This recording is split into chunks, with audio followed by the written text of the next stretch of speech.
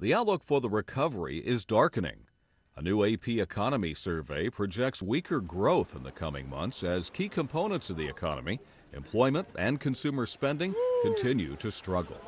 It's on a decelerating track, and I think that's probably going to be the case for at least the second and I think the third quarters. The downbeat outlook comes in the wake of the European debt crisis.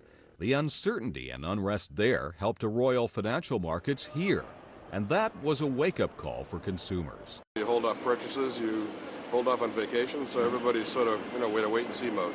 Despite continuing headwinds, a majority of economists do believe the recovery will continue, although their outlooks have been scaled back from a few months ago. The job market is on the mend, and with that comes rising disposable income. And we've also seen an improvement in household net worth, not back yet to peak levels, but certainly having posted some significant gains over the course of the past year. The AP survey's consensus forecast for second quarter gross domestic product calls for a gain of 2.8%. That's down slightly from the survey conducted in April.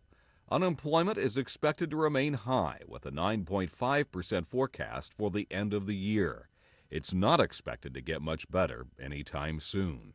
It's going to start to moderate, but I think the moderation is going to be somewhat gradual. And going from 10 down to 5 is going to take a number of years. Right now, I think it's going to take place after 2014, but probably 2016 or something like that.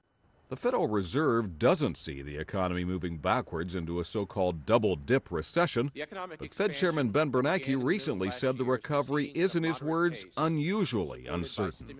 To fend off that threat, the Fed is exploring new steps to invigorate the economy if it flashes signs of backsliding. Mark Hamrick, The Associated Press.